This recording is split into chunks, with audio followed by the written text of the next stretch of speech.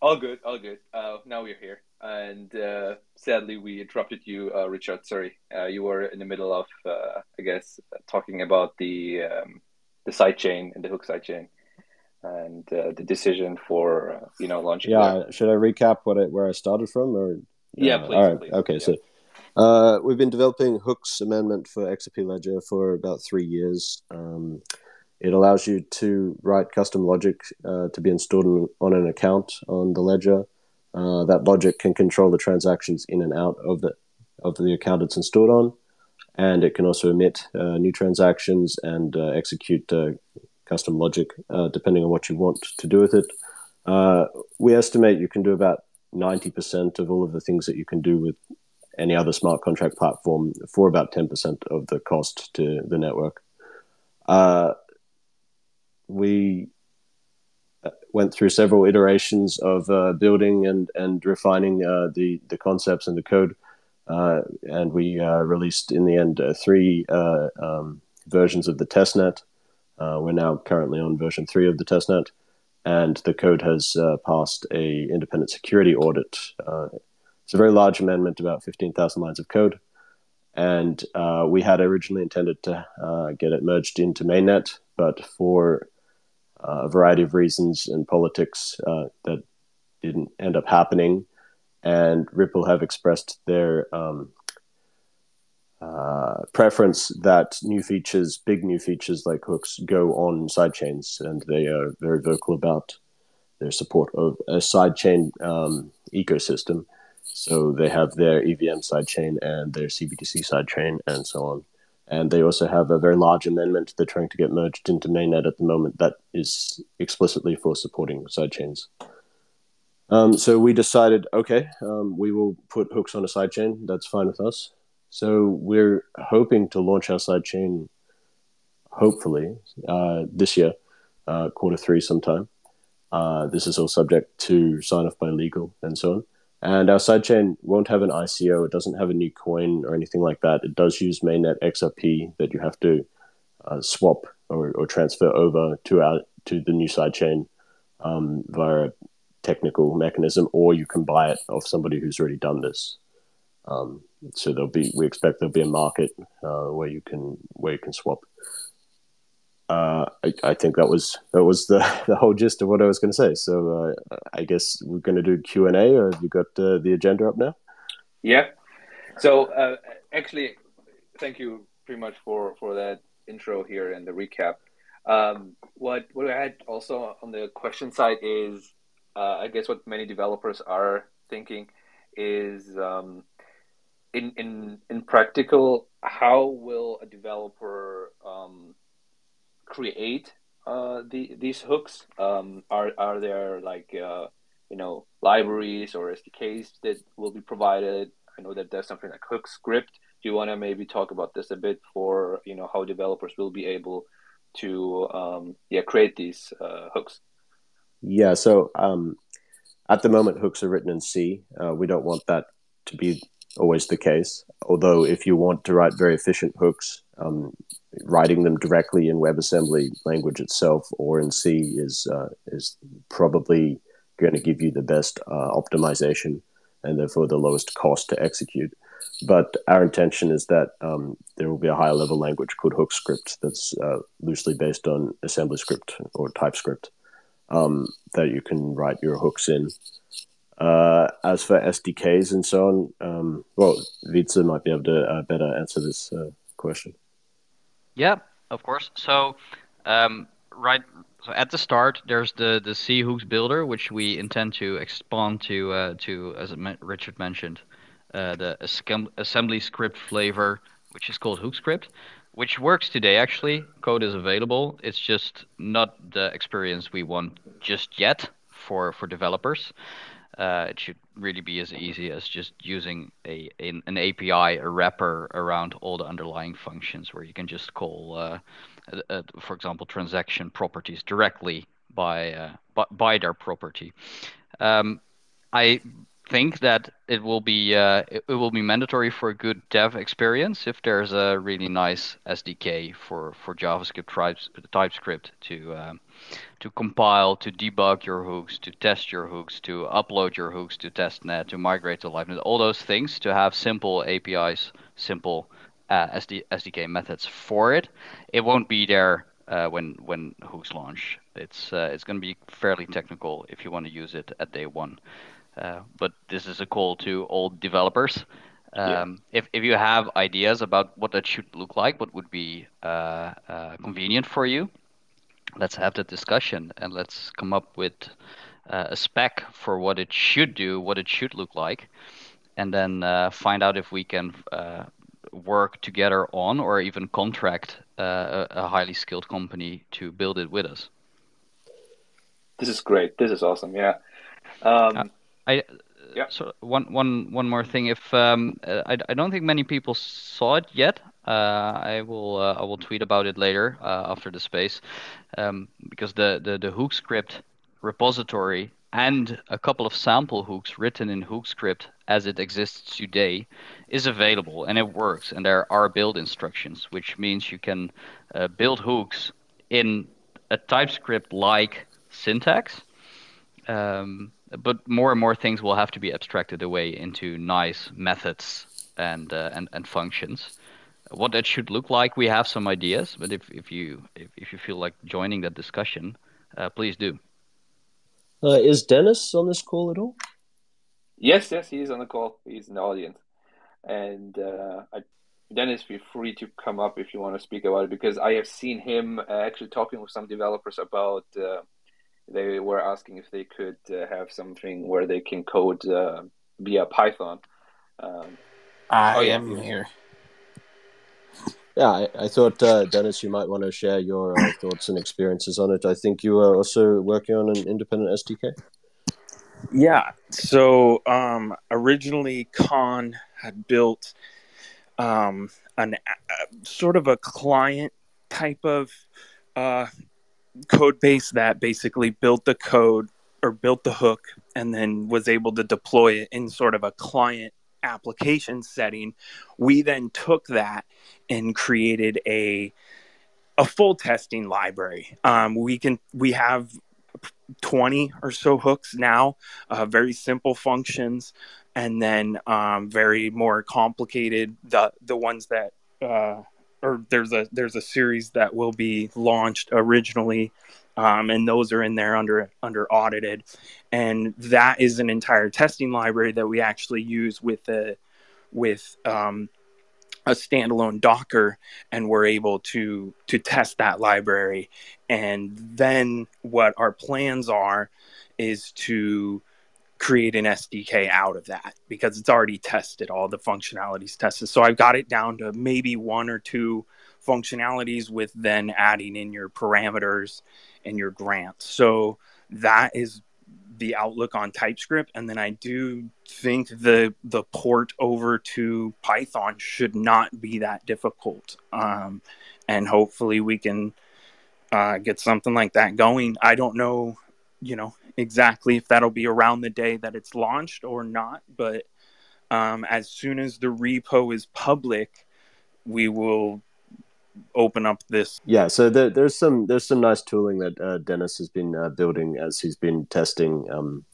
Denis is running quality assurance on sort of what we call the production hooks. These are going to be the hooks you can install on your account when the sidechain launches. They are written by us and pre-audited and pre-tested, so you can have something immediately working out of the box. Yeah, awesome. Before we jump into the questions, and feel free in the audience to. Can I jump? In real quick there, because while I was managing some things in the background, I'm not sure if I missed that, and I just want to have. No. So okay, yeah. So my quick question is, there will be some security measurements in order for hooks being verified or audited in some capacity. Can you say one or two sentences about that?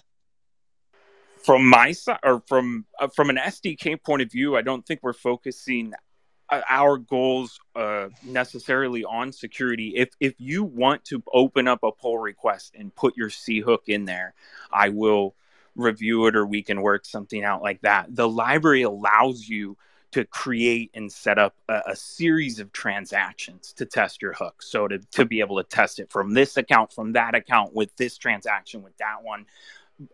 As far as security goes, or a process like that, I think Wietse actually plans to have sort of a hook store, or maybe you want to elaborate on sort of maybe that flow. Yeah, definitely. So if you look at the smart contract world today, people interact with a range of contracts on, for example, what they call a Web3 website, just a normal website, and it interacts with with a blockchain and smart contracts there. But if you look at what the signing process looks like for end users, it's not really convenient. So you interact with a contract, you use a website to set something up, and then you take your client, your wallet, and then you see a bunch of hashes, and then you decide to trust that and sign it. It's there's a disconnect between the actual interaction with the smart contract and what you can verify in your client is going to happen. So the way we view this from XRPL Lab, from the sum perspective, is that a interaction with a hook should always, or should preferably be companioned by an XApp or a web app, and the two should work together, where it's almost like an app store experience, where you either install the hook on your account, and that will get the XApp in your wallet, basically, because the wallet sees you have the hook installed, so it shows the UI for that hook, or the other way around, where you open the XApp for certain functionality, and then the first thing the XApp will offer is installing the hook it is for. And this user experience really makes it like Legos on your account. So you get a hook store concept where you say, okay, I want to install the firewall hook to prevent memo spam from coming into my account. I want to install the account protection hook so that if I lose my keys, my family still has access, or the notary can recover access, or there's a admin switch on my account. Oh, and I want to install the savings hook to automatically save a couple of percent of every asset I can specify that leaves or enters my account. And these installed hooks will be hooks on your account on the ledger, but they will also be XApps displayed in your wallet. And the XApp can help with making the things very visible related to that hook. So your settings, what's the savings percentage? What's the block list level? The transactions affected. So your transaction history, but from the hook context. What did the hook do to this transaction? And I don't think we're gonna enforce it, but I think it would make a lot of sense for some and other clients to, if they allow you to interact with a certain hook, one, the hook should be trusted, and two, the hook should be accompanied by a proper hook-specific UI. And we're probably not going to be allowed to call it the hook store, because Apple and Google will have their opinion about that. But yeah, that's the direction we're taking. I mean, that sounds massive, right? And compared to smart contracts people are interacting with all the time and then having their wallet drained because they don't understand what's really happening, and no one looks at code. So this is a massive advantage to the stuff we're having right now across By the way, the industry. What I just shared is something that's going to be live the day the Hooks network is going live, and some is going to be updated to add full hook support. We're going to launch with this concept. So there are going to be a couple of hooks doing the things I just described with a UI, with a shop-like, store-like experience in some. And I hope that's going to raise the bar for other contract and accept developers.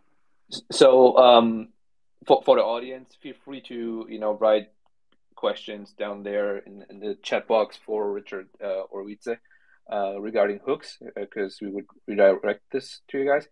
But a question that prior to this call I got asked to ask either Richard or you, Wietse, would be especially regarding this concept with the hook store, or basically creating these hooks and getting this to users.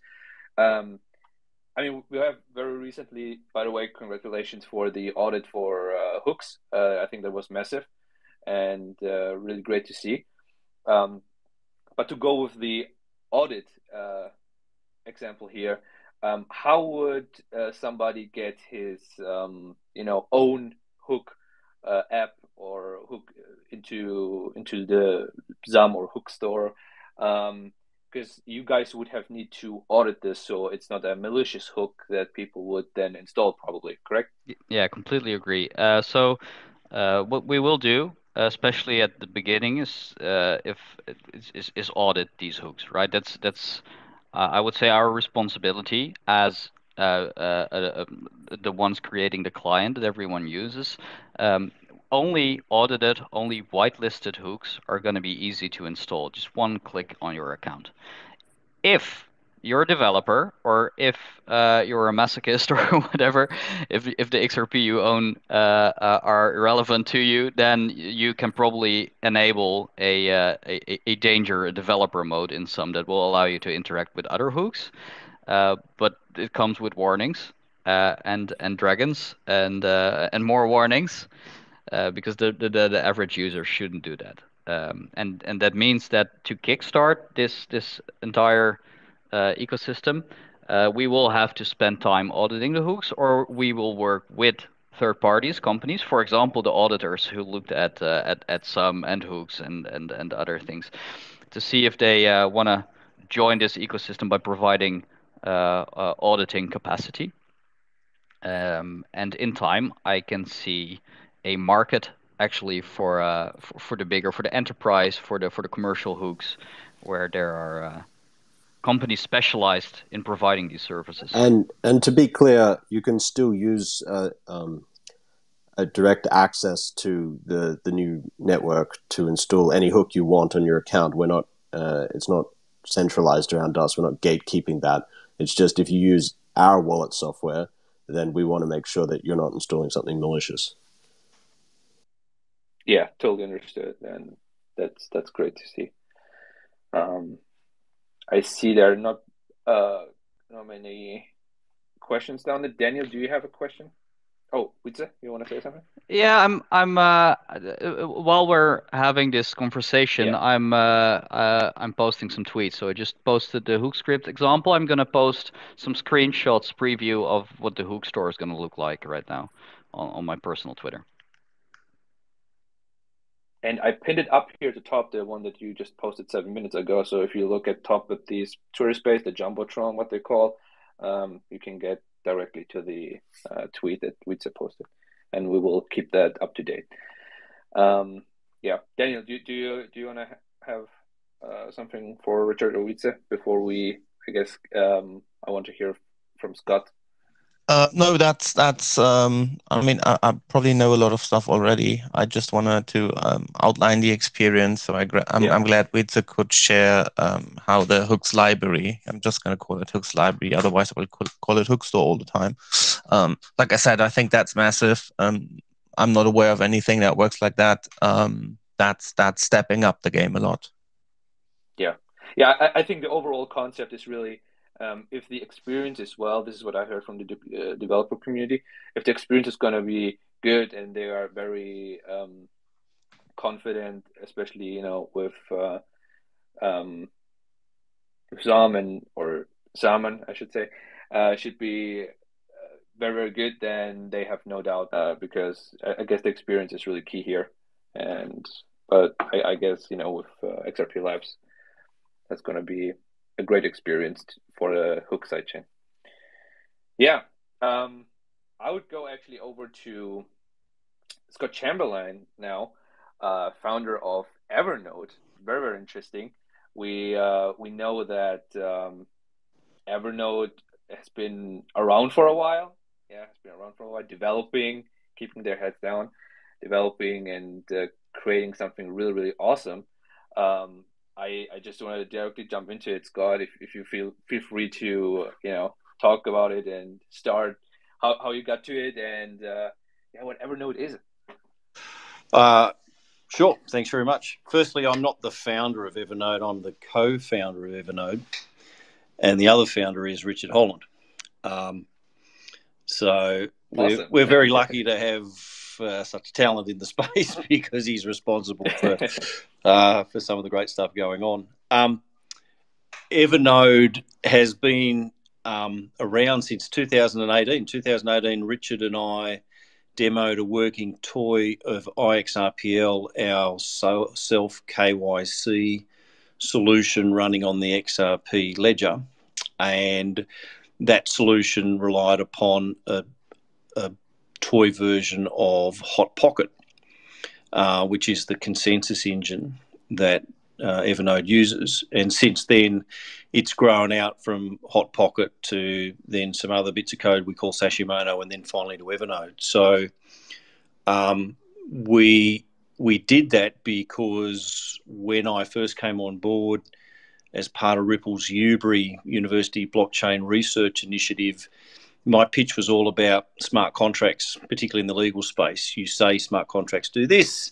Well, let's spec a project and see if it actually can do that, and if possible, come up with a working toy solution. And I was just really lucky that Richard's the guy that put his hand up to help on the coding side.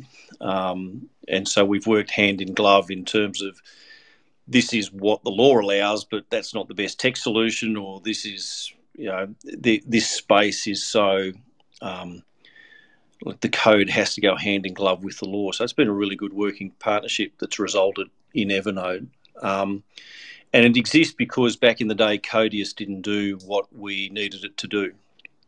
And so we started again, basically. There's lots of talk I've seen about, Evernode is Codius reborn and all this sort of stuff, and it's not. It exists because Codius is a hosting solution without a consensus engine built into it. What Evernode does is provide the consensus as a service. So as a dev, you don't have to spin up your own consensus mechanism. It's provided inside the box of the host that you upload your contract to. So basically, Evernode is, you start with a Linux machine. On that Linux machine, you put a normal app with inputs and outputs and rules and a state. We have a piece of software we call Hot Pocket, which is the consensus. It's a UNL consensus engine that connects multiple instances of that app together. And so now you have a DApp that is running on multiple machines and maintaining a canonical state between all of those instances. And then we said, well, that's fantastic, but we need something that, if you have to spin up all of the machines, then this isn't very decentralized. So we developed Sashimono, which is a hosting solution, which you run the host and then anybody can upload their DApp into a slot on your host and choose a multiple range of such hosts and together stitch up what is effectively a mini blockchain running multiple instances of their app on multiple machines that run the Sashimono software, and each of the apps are inside their own jail that separates them from each other, and then all of those apps are inside a jail that separates them from the machine. And we said, well, that's fantastic, but now we need to know who's on the network, who are the machines running Evernode code, and so we need a registry. And that registry could have been a centralized registry. It could have been any number of things, but we decided we wanted it to be an account on the XRP ledger, because if we do that, we get a decentralized registry. It's a centralized point. It's on one account, but it's part of a decentralized network. And then the problem became that account would have multi-sig keys, and the people who controlled those multi-sig keys would effectively be the owners or controllers of the register, and therefore the owners and controllers of Evernode. And that's where hooks comes in. For us, Evernode can't exist without hooks. We use hooks to solve three problems. Firstly, we have a hook on an account that runs our registry. And so that account automates the process of people logging their machine with the registry. They get an Evernode, they get a registration NFT in return that evidences their membership of the network. And it tracks the issuing of that membership and the redemption of that membership. There is not a stake, it's a deposit that hosts must pay in Evers to be a member of the network. And that deposit reduces in size as the network grows, and you get your deposit back as that deposit fee reduces. It's a way of ensuring that the early adopters benefit from the technology, which is the obverse of what happens. Normally what happens is the early adopters are the ones that suffer all the cost and everyone else gets a cheaper product. Well, in our model, the early adopters never pay any more than the latest fee for being registered on the network. The second thing that our hook does is it controls the distribution of Evers. We need our own currency for the Evernode network because there's a fee for registration, there's a fee for hosting. We need that fee to be able to float and find its own place in the market. If we charged fees in XRP, the problem is that XRP fluctuates in price. We would need to track that price somehow. We would need code that updated that price, and then we have to work out, well, what is the fair price for someone to register on the Evernode network? What is the fair fee for hosting? And by using our own token, we don't have to worry about that stuff. We can set the price in the token and allow the market to determine the value. What the hook does for us, and I think this is one of the sexiest things about hooks for me, and it's worth other dev teams, I think, really grokking this fact. Without hooks, we would have a honeypot. You would have all your Evers existing in an account. There would be multi-sig keys, that's fair enough, but we've seen plenty of examples where they get compromised and the account can be drained. And also in the current regulatory environment, you're something of a custodian or a treasury, or you've got some sort of liability for being the entity that controls the keys and the way in which the Evers are issued. Using hooks, we put all of the Evers into the hook and they're distributed by the hook according to mathematical formula from the hook. And now we get a completely decentralized treasury. So we've taken what is an issued currency. Evers is a currency that's issued on the ledger. It's not native. But by putting it inside a hook, we get something that's counterparty free. It's now emitted according to the hook, and that's it. And I think there's plenty of projects that can benefit from that kind of functionality, because for the first time now it is possible to have a truly decentralized token as an issued currency on the XRP ledger, which means there are more business models that you can profitably deploy compared to at the moment. The problem is at the moment, really, you're down to a centralized, you issue an IOU and all kinds of regulatory problems arise from that. We can solve that with hooks. The third thing that our hook does is it provides the rules for our governance game. All validators on the so everyone who holds a registration NFT for the Evernode network can participate in the governance game, which determines that's simply a capacity to change a hook.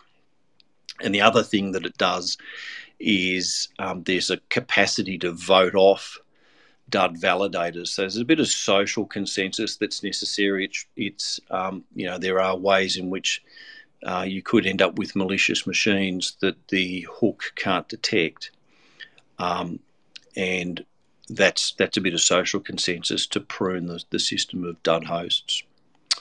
And so from out of that network, we get something that's global, that's permissionless, in the sense that anyone can run an Evernode host, and then anyone can upload a DApp to an Evernode host. And the DApp that you can deploy in Evernode can do almost anything that you could otherwise do with a Linux machine. So it's incredibly flexible. It can store data, perform computations. It can connect to other machines or other networks. The sort of thing that it can do really well is if I had a network of say 10 machines, and I needed to know what the temperature was in Canberra, I can program my DAP in such a way that 5 of those machines are delegated to contact the Bureau of Meteorology website, determine what the temperature is, reach a consensus among themselves about that temperature, and then report that back as the canonical truth for the chain. So you get a native Oracle functionality out of Evernode. We are in the final stages. We're hoping to launch very soon after the sidechain launches. We can't do anything unless Hooks ends up somewhere, whether on a sidechain or on mainnet.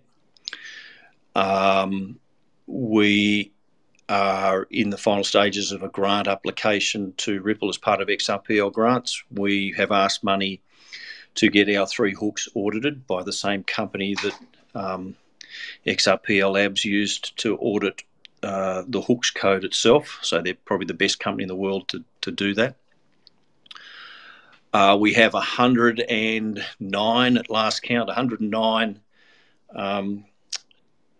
people running beta nodes on our beta net, which has been absolutely fantastic for testing what we've done, for discovering bugs, both in terms of hosting and in terms of uploading contracts.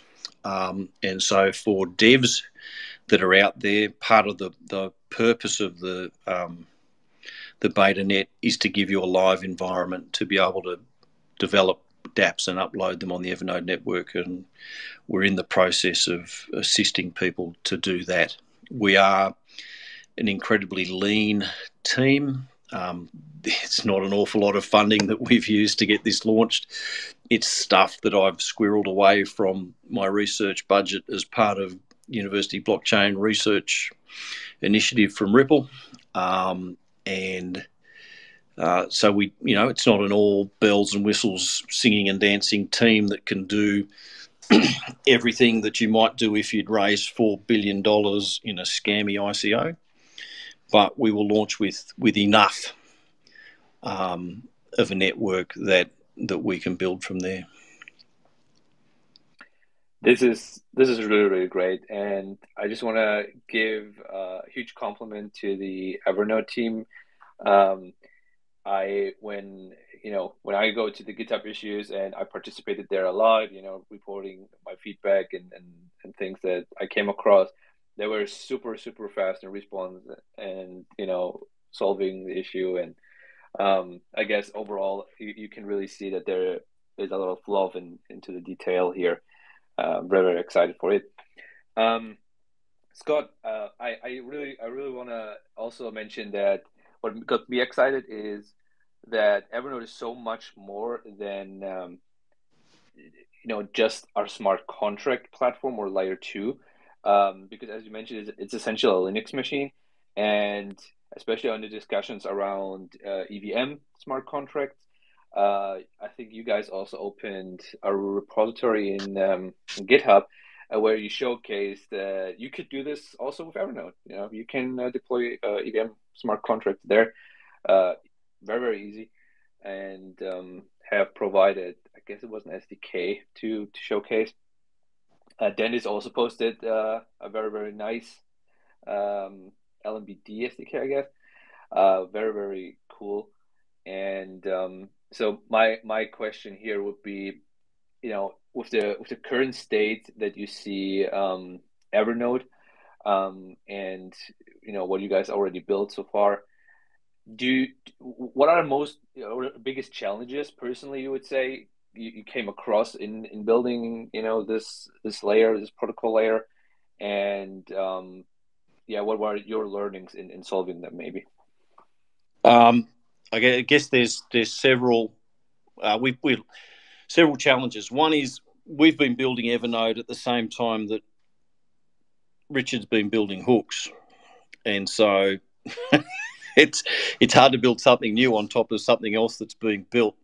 And it's been lovely that the two, been able to work together to make that happen. We're just very fortunate, right? I don't think it's a way that anyone else would be doing stuff. We learned in the process that we had to do a lot of retooling because we ended up with a hook that was way too expensive. So the good thing about hooks is that it protects its ledger by charging effectively for the size and complexity of the logic that the hook executes. And when you pay your fee, you have to pay your fee based upon everything that the hook might be asked to do, even if you're only asking it to do a tiny little bit of that thing. And that can result in a really large fee to do a very simple thing. As a consequence, that's how we ended up with 3 hooks, and we've done lots of work to try and minimise the cost of making that happen.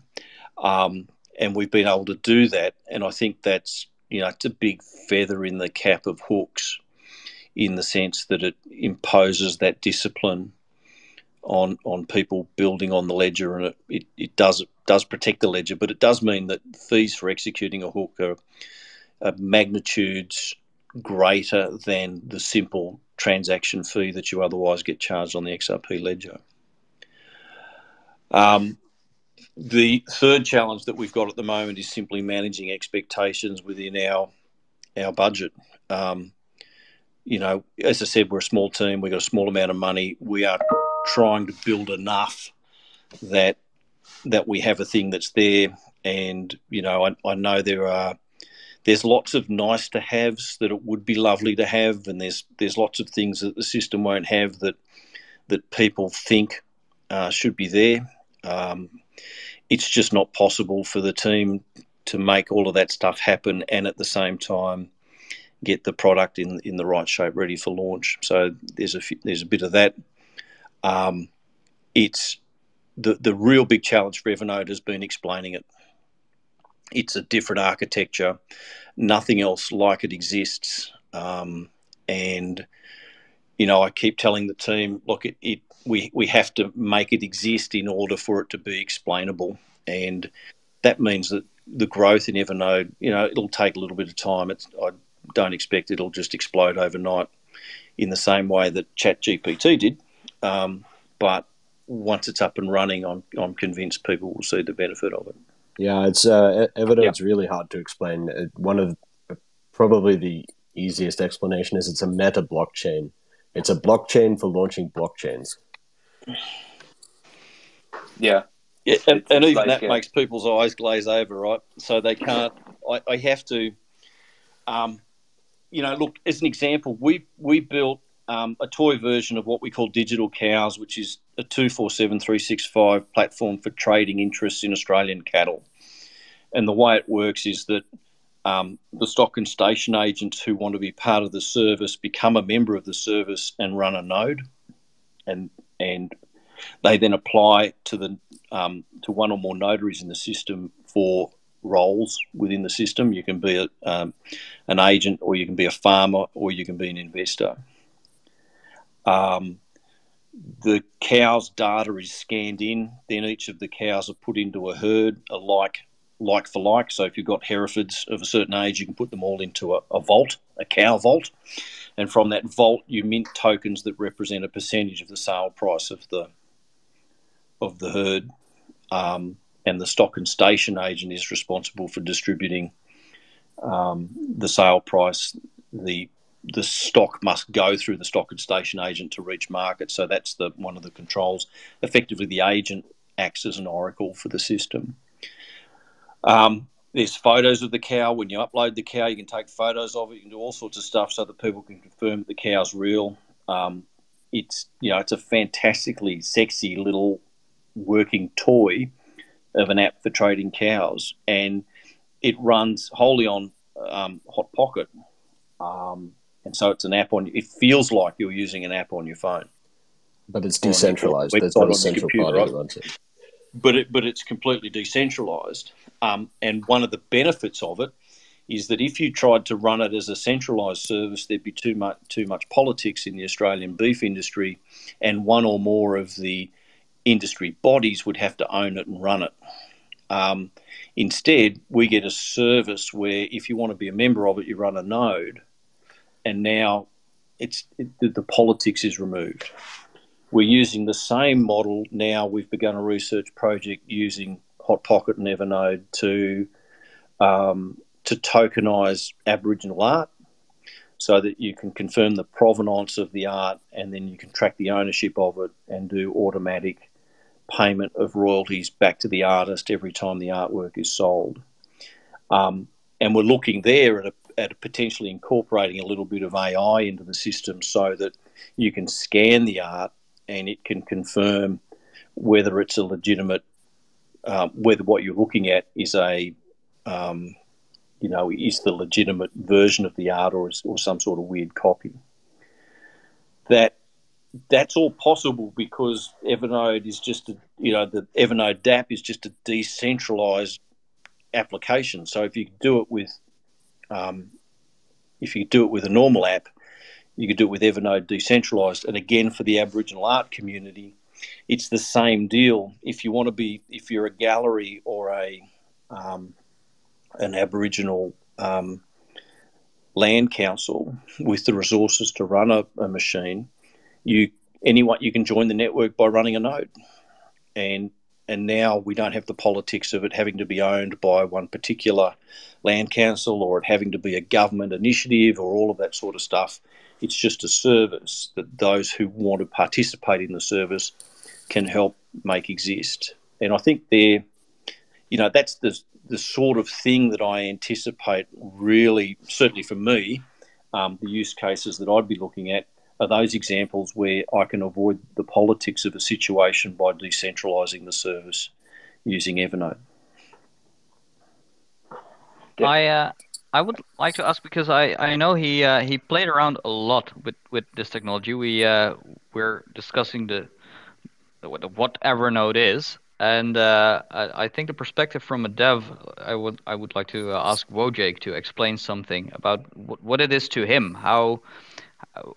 What did you build?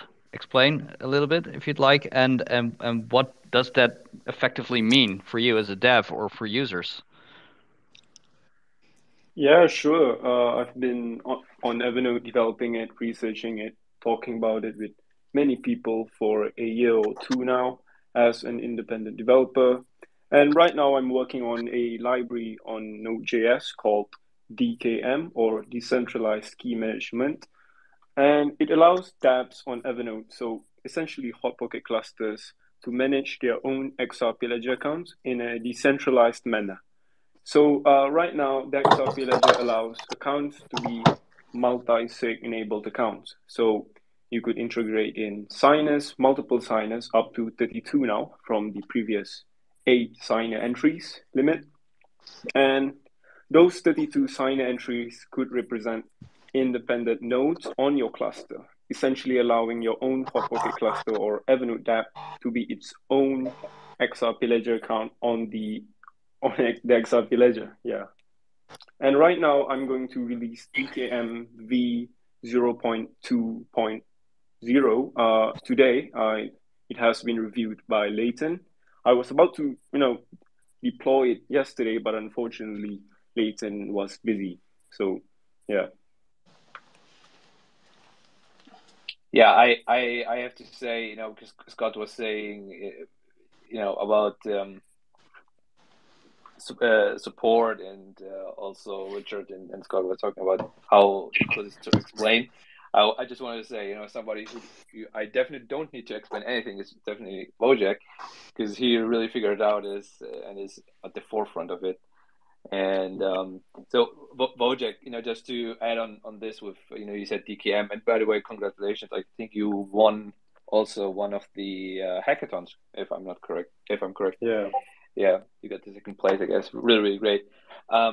So, with from an independent developer side, what would you recommend also other developers to look into for developing? Where do you see, or have you seen challenges to get in, and what are things where you could say, were pretty easy actually to figure out? Yes. So, as Richard and Scott has said before in the past, explaining and teaching Evernote to people is quite difficult since the framework that is being used right now by Evernote, the underlying design, there is a marketplace and there's a consensus engine called Hotbucket. And you need to understand a lot of things as a developer since you're working with uh, consensus, you're working with the computational hardware of your instances on a decentralized network, and a lot needs to be taken into account as a developer. But really, if you're looking into Evernote at a first time perspective, I guess you'd make most of your time uh, learning about Evernode if you were to look into the consensus side, learning about distributed systems, learning what the XRP ledger is, how Evernode utilizes it, and how the marketplace works hand in hand with Hotpocket to create a decentralized application atop of Evernode. And I like to think Hotpocket as a engine, a literal car engine, and the hosting marketplace on the maintained by the XRP ledger via hook as the oil that powers the car engine. So again, Hotpocket instances or Hotpocket nodes are literally bare bones computers. You could interact with the RAM, you could interact with the disk space, and you could interact with the processor of the node itself. Great. Yeah, it's a wonderful thing. It's not, it's powerful, but it's not magic. So we keep on coming across examples where, in theory, stuff that you can do, you can't do. Richard's been through all of this with me repeatedly, where you want to use Evernode to do stuff on Evernode, but you end up putting a hat on a hat. Consensus is a weird thing, and you can't use consensus to do consensus. But it is incredibly more flexible and scalable than any other DApp solution that I'm aware of. And part of the problem with that flexibility is that if you can do almost everything, then it's really hard to explain to anyone how they can do anything. I can offer an explanation, which is sort of, I guess, historical. Is kind of how I came up with the Evernote idea in the first place. So the XRP ledger is a decentralized system, yes, and it has consensus, but what is it even doing? What's the consensus do? Well, at the heart of it, it's just an accounting app, right? You have XRP, you send it to somebody else, they have XRP. It's just an accounting app that's distributed across lots of computers. That's the XRP ledger. Well, suppose you could just take the accounting app out of the XRP ledger and then put your own app in. That's the idea. So Evernode lets you spin up your own XRP ledger with your own app inside it, basically. Yeah, So- that does make sense. I want to throw something in real quick that's pushed around Twitter as well, right? And I don't want to make it about like chain politics or something. But how do you see the hooks and the Evernode combination compared to what Flare's trying to offer us? To be honest, I don't. It's been a while since I've looked into Flare. I'm not even sure what they're offering. So I can really only speak to hooks and Evernode. I think I can answer this. Yep. Go ahead. With a disclaimer that the same goes for me, of course. So what I do know about Flare is that they have built this EVM supporting platform that bridges networks and chains by what they call the state connector. They have an Oracle-like solution where you have assets and asset prices brought into this one network, Flare. And then if you bring all the different assets from different chains and price information, etc., to one platform, then you can use all those assets in one ecosystem, basically. So they're what they call wrapped assets, right? Representations of that asset locked on another chain, which means you get assets from all kinds of different chains on one network. You have pricing information for all of them, and then well, you can use them all on this one network, which is really focused at the assets, bringing the assets from different networks to one place. If you look at what Evernode, for example, is doing, it's like the best version of Legos. You get this big box, and you can build whatever. Like, come up with it and you can build it, and you benefit from all the things we like from the blockchain space, right? Single source of truth, clear history, shared states, shared distributed state, etc., etc., etc. And then what hooks is to the XRPL, it just makes the XRPL composable. It makes the XRPL do whatever you come up with within the boundaries, of course, of what you can do. You can influence behavior before a transaction is applied and after a transaction is applied, but that gives you a canvas to paint on, to build creative things, to do enterprise things, to do compliant things, to do fun things. All on the ledger we already know and appreciate for having a lot of features natively and being fast, being cheap, being efficient, being very easy to work with. I think all the developers who played with the XRPL know that, like, the things the XRPL can do are just really easy to address, well documented. So hooks make the XRPL a very interesting platform for all the things you couldn't do on the XRPL, and then Evernode allows you to extend that to anything you'd like to do. So it's not focused on just bringing the assets together on one place. It's focused at building whatever. Yeah. Yeah, and I really like the analogy you said with the Lego, and I think especially with also from a network perspective, we cannot keep adding one by one features to the layer one and expand the code base where we have with as a composability and with hooks, and of course with Evernote the possibility to do so much more without going to the tedious process, I guess, of adding layer one code changes. I want to redirect some questions here we have in the chat box, definitely. I guess the first one would go directly also to you, maybe, or Richard, regarding the hooks sidechain. Would be, will there be enhanced features and amendments besides hooks on this sidechain? Like, I guess some people were thinking about the AMM or something.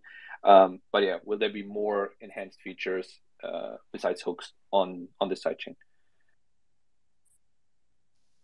Shall I answer this? Yeah, go ahead. Yeah, I mean, we don't intend to stop building after it launches. We're not going to promise anything, but we're looking to have a much more fluid feature turnaround cycle than the mainnet has, and we're inviting developers as soon as we launch the chain and make the repository public to come submit their amendments. And we're going to we intend to continue adding features and making the ledger more feature rich over time. I can share some things on the changes you will actually see on day one when it launches. So for one thing, it won't feature, and now everyone's going to scream and panic. Please don't hear me out. Wait a second before you do. It's not going to feature XLS 20. Because, and I can explain why. There's a perfect technical reason for that. If you look at how XLS 20 is implemented, it favors using less account reserve, for example, by putting NFTs on pages. So one page contains multiple NFTs. One page has one ownership reserve of 2 XRP on mainnet today, which is nice from a end user perspective looking at their reserve, but at the same time it comes with complexity. It comes with complexity for developers because they have to take the page logic into account. It comes with some complexity for end users and for tooling on the ledger, because you cannot just go to the ledger and say, hey, I have this NFT, who owns it? No, you'll have to have an indexing service running somewhere that says, okay, this NFT is on this page is owned by that user.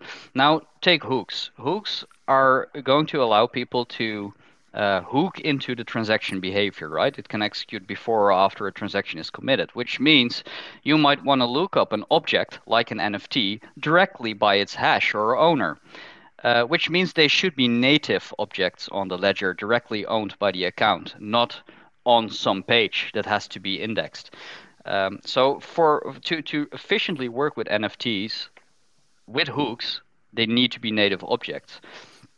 And one of the other things we're going to see with hooks, so it's a different NFT standard, and it's going to be much more compact and easier to work with. But it's a hard migration if you want to have your project work on both networks, right? Mainnet and the hooks network. Another thing that's going to change on the hooks network is a governance like hook that for example allows accounts to vote on things, not validators per se, which is very interesting and again can be very transparent to end users as well, because it can be in an XApp, for example. You can vote in an XApp, you can see other votes in an XApp. And because it's account-based, it can also be nested, right? You can have a nested group of people casting their votes collected into one vote that is part of the network governance. It's probably going to have lower reserves to make it very easy. Because as we mentioned, people are going to use real mainnet XRP on the hooks network, right? That's going to be the asset there you use it. That's what you use as gas to pay to install your hooks, to execute your hooks, to send your transactions.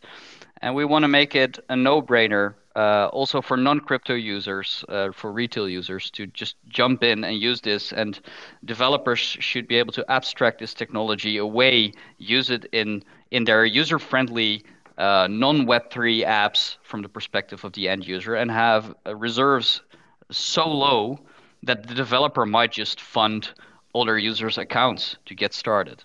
So there will be some changes, and when we're looking at new features versus, for example, amendments currently being developed for to go live one day on XRPL mainnet, there might be some diversion. It might not make sense to activate everything that is activated on mainnet on hooksnet, and vice versa, right? But one thing we will do, the things we built for the hooks network that's going to be launched, it will be open source. Most of it already is open source, and it will be available for PR and amendment on mainnet. So it's up to the entire existing ecosystem and everyone who's working with mainnet to decide if the features we are building should have a place on mainnet as well. And I can think of a couple of features that I would love to see go live on mainnet. At the same time, I think it makes sense for all of us to have experience with those features on hooksnet before we consider them for mainnet. We also have IOU escrow, which Denis might want to talk about a bit. That's going to be live on the new network. I have a question though. Could a new, technically speaking, with hooks and its flexibility, could a new NFT standard be created by developers, similar to what Ethereum is doing? Make a new NFT standard using hooks only? Yes. So it's not native to you could certainly do that. You could write a hook that manages NFTs as a state inside the hook, and then you could have that hook on a black hole account. And then if everybody socially agreed that a state entry on that hook represents an NFT, and you have mechanisms for transferring ownership of that state entry essentially inside the hook, you could certainly do that. That would fairly closely mirror the way it's done on Ethereum, indeed. One thing to add here for those listening not familiar with terminology like state, when we mention state, so a hook can store arbitrary data on the ledger, which is relatively expensive because we shouldn't go about and dumping all our data on a distributed ledger. It's not meant for that, but a hook can install can store arbitrary data like a key value store on the ledger if it pays for it, which means you can basically do accounting in your hook. You can say, hey, I have a list of objects and they're owned by those accounts. Or, hey, I have those accounts and they have those balances within the hook state, within the storage the hook consumes, which means you can track anything and mutate that data based on your own logic in the hook. So again, blank canvas, Legos, just build whatever you like.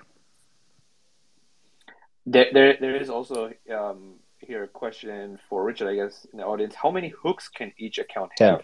Is there a limit? 10. Okay. Is this an arbitrary number? Yeah, it's basically arbitrary. It used to be 4, and then we added 6 to it.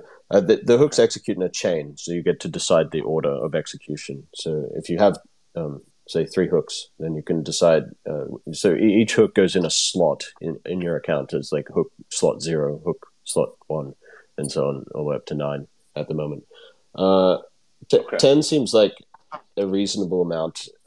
We realized that we needed more than 4 because the network launches with 4 hooks that everybody might want to install, and then there's no space for anything else. So we decided to upgrade it to 10, but an amendment could upgrade it further. It's 10 at the moment. It's arbitrary. Okay. And speaking of amendment, there's the question of how will the network size first be? How many validators, and how will will there be like a similar voting process, or will it be quicker than on the mainnet? It'll certainly be quicker. I think the code currently is a 5-day lock-in period. Wietse can speak to the number of validators there will be. The validators on Hooksnet at launch, right? Because let me start by saying that we decided that the ideal amount of not per se governance participants or validators, they're basically one thing. So there is an ideal amount of 20 governance participants on the new network. Now we don't have 20 at launch, and we also don't want to rush things and just assign those slots to anyone because let's see what happens. I think there are places for really big players, entities, almost country level or bank level. If we're going to do really interesting things on the Hooks network at some point, let's not rush to give those spots away. But we decided on an ideal amount of 20. If you go lower, I would say it's not decentralized enough when it comes to voting and governance. If it's more than 20, it becomes really hard to effectively communicate with each other and decide on the best way forward for the entire network. And I think we're seeing that today on XRPL mainnet, where we have over 30 validators, but we cannot reach all participants, for example. So it's really hard to make decisions when it comes to voting, installing network updates, stuff like that. And then there's always the risk that at some point governance participants, validator operators on AUNL become amendment block because they didn't update. We don't want that. I think if we want to get ahead of the game and stay ahead of the game, we should communicate efficiently. So 20. Now, when we launch, we are going to launch with 5 clear governance participants as in their one entity, and we're going to launch with 2 pools. So I before I mentioned the nested governance. Where you have a first layer of governance. There at the actual accounts, they cast a direct vote. And then you can say it's almost like a signer list, right? You have a signer list of participants in one primary level governance group. So one of the 20 could be a signer list with a hook installed, and there can be a default hook, or the group can come together and create their own governance hook for their account. And they should collectively also run a validator and contribute to the network. So we identified 2 pools for when we launch, which is, of course, a pool of participants on the current mainnet, like developers, projects who have been supporting the XRPL ecosystem for a long time. And don't call us, we call you. At some point, when we're ready, We're just gonna have a nice conversation, and everyone can decide if they want to join. So that means that everyone who will cast their vote in that group will get their votes combined into one vote that counts as one of the 20 governance votes. Yeah, so a nice way to visualize this is there's a round table that has 20 seats in it, and each seat might be full or vacant, and there might be one person sitting at that seat, one entity sitting at that seat. So each seat gets a vote, but there also might be another table of 20 seats sitting at that seat. And so if there's a layer 2 table there, then the layer 2 table, all of their seats have to first vote to raise a single vote to the layer 1 table. That's the way the governance structure works. I see. Yeah, like nested, and that's actually really cool. WoJake, do you want to go ahead before I pick up a question from the audience? Yeah, so since there are layer 1 and layer 2 governance bodies, I do have a question.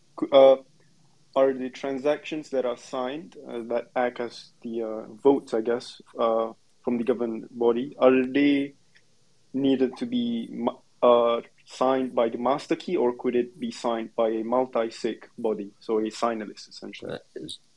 You vote in the governance game using a TT invoke transaction, and the way we envision it happening. So as long as the account that's installed on that seat at the layer 1 table raises a TT invoke, then the vote is cast. You theoretically could do that with a multi-signer list, but the way we envisioned it is that the exact same governance hook that's installed on the Genesis account, the layer 1 table, would also be installed on the layer 2 account. So an account sits at a seat at the layer 1 table, and that account itself has the exact same hook again installed as in the layer 1 table. And then the layer 2 participants that sit at that table use that same hook, but on their own account there, to basically tally votes. And then when they get to a threshold of 2/3, then it raises the TT invoke back to the Genesis account.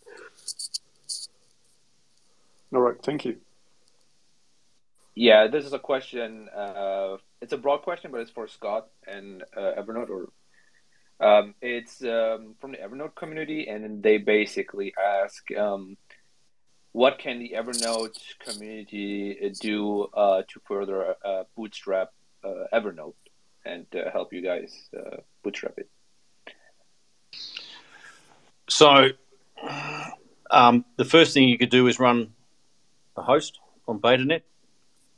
The second thing you can do is read through the SDK and start playing around with deploying dApps to the BetaNet. And the third thing you can do is to join the community Discord that I think Vet and WoJake host, and start contributing your ideas about what you would like to see happen. There's some talk at the moment of a hackathon, and I'm actually talking to some people at Ripple about trying to piggyback off one of their events or something of that order to try and organise an event of that nature. It's, to be honest, at the moment, it's been since 2018. It's been quite a long journey, and I'm focused on ensuring that the team has everything ready for launch. And I get it. It's fantastic that we've got people, particularly like WoJake, who keeps on prodding me for things that we could or should be doing. And I love that people want to see it exist to that extent. But the team is working really hard just to deliver the main meat, and everything else will have to follow. What I would absolutely love, we are going to soon release a bulletproof version of our Nomad contract. So we had previously demoed an example of an Evernode contract that wanders the network, that shuts down a node and goes and finds itself another node to host on and purchases a slot on that host and pays for it and then shuts down another node. So it's a self-replicating contract. The one thing that we would love is someone to pick up our EVM project and run with it, particularly someone who's got more EVM experience. So what we demoed was a toy version of an EVM contract running on Evernode, where it's a contract and you could upload your Solidity code, your compiled Solidity code to it, and hey presto, you would be able to completely just cut and paste your project from Solidity and have it run as an Evernode contract. It's in our GitHub. It's open source. It's free to anyone to play with. It'd be fantastic to see that launch because we can do it. It's not a thing that is beyond Evernode to run EVM code in a cut and paste format. That would be fantastic. Other than that, jump on the Discord. What really helps my team is seeing, there's 3 guys in Sri Lanka from a former client of mine when I was a lawyer, and they really get excited from seeing people build on what they've built. So the more we do that, the better. Awesome. WoJake, do you want to comment on this from your side, because you're so engaged in the community there? Yeah, man, it's been a pleasure working with Richard Holland, Scott Chamberlain on the Evernode side of things, and especially the dev team. They've been very, very collaborative on the development part. They've taken into account of the community's comments and their contributions. It's been validated that they've done a great job at developing Hot Pocket and, of course, the hosting marketplace in the form of a hook.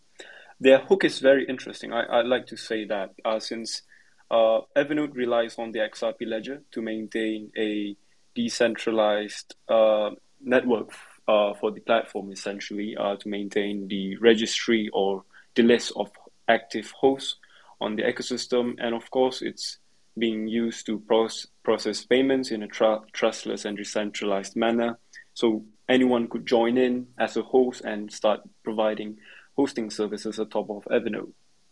And to comment on the hook part, there are 3 hooks right now that Evernode is developing and will be launching, which are the registry hook, which maintains the list of hosts. There's the governance hook, which will maintain the governance game on Evernode.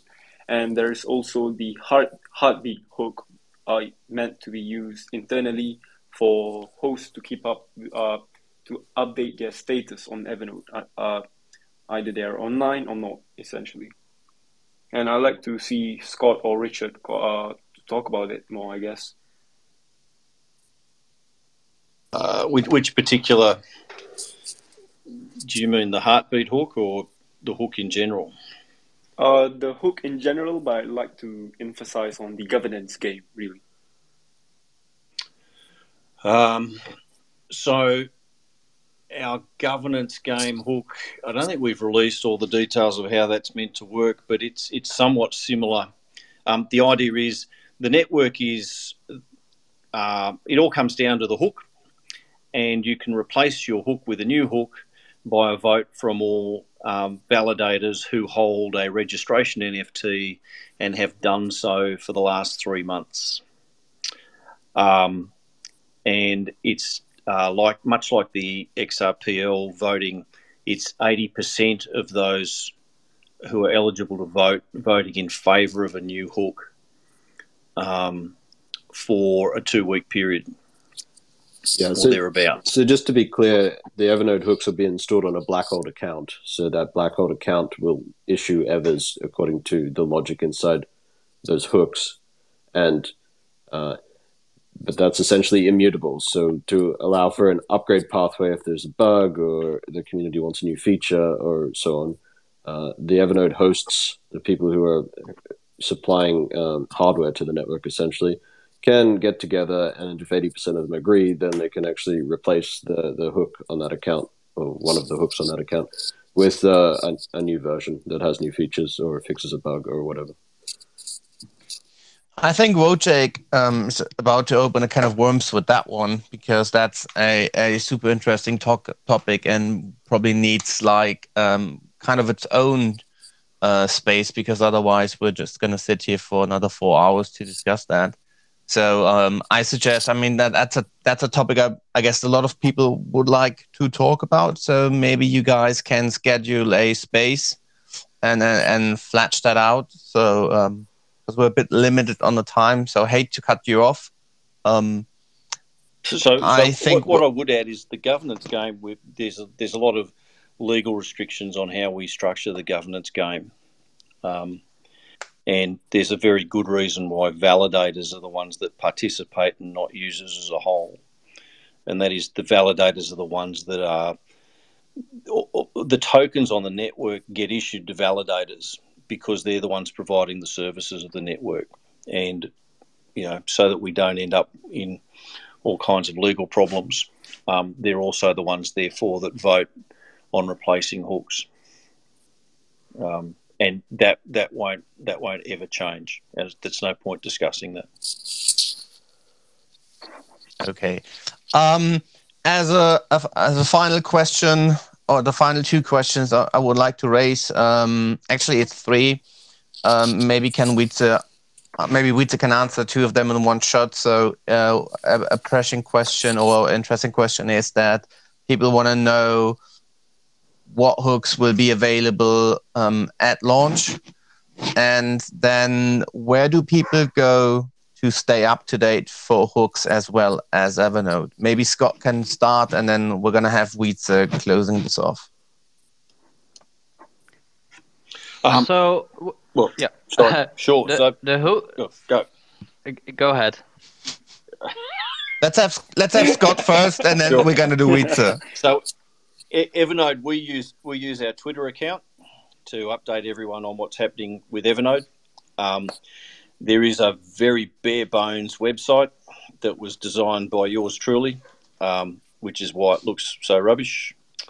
And it will be replaced by a new website once we go live. When we go live, there'll be a website that will be controlled by the Evernode Foundation.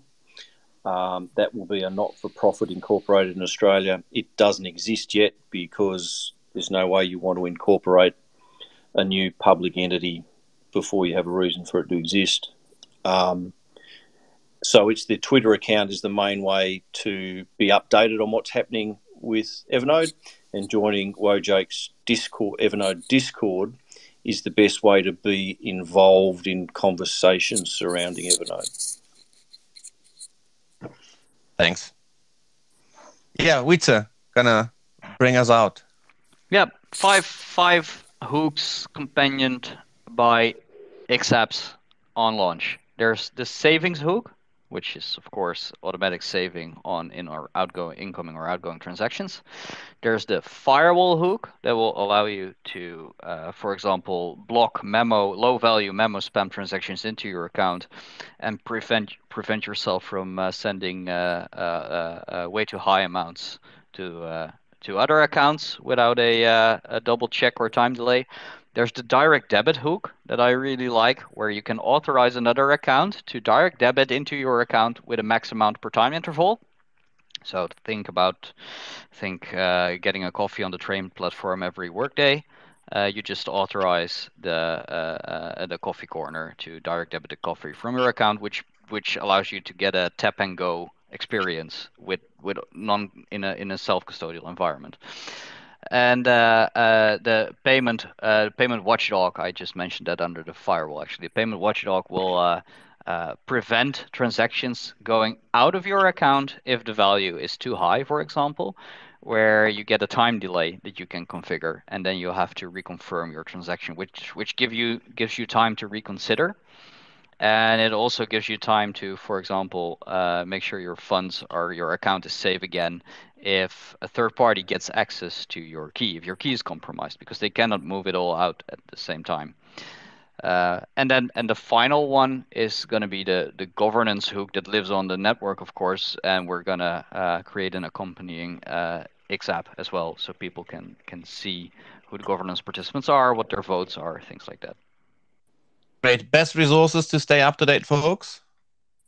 I would say the Twitter account, our Twitter account, and if there's anything significant, it's going to be on the XRPL Labs blog, of course, like the security audit, things like that. But I tend to tweet every now and then with updates. It's not really structured data, but I would say it's the best channel if you also want to see the smaller advancements. And now that Richard is also back, maybe he will also tweet the one other tweet.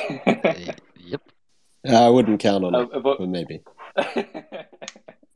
Great. Okay, guys, we're a bit over the time. So I would say thanks for everyone attending this nice space. If you still have additional questions, just keep sending them on Twitter. When I tag the right people, maybe Jake or Scott can set up a different call if there are a lot of Evernode questions. And I think that's it for today. Fantastic. Okay. Thanks for hosting, everyone. guys. Thank you, guys. Thank you for coming. Cheers.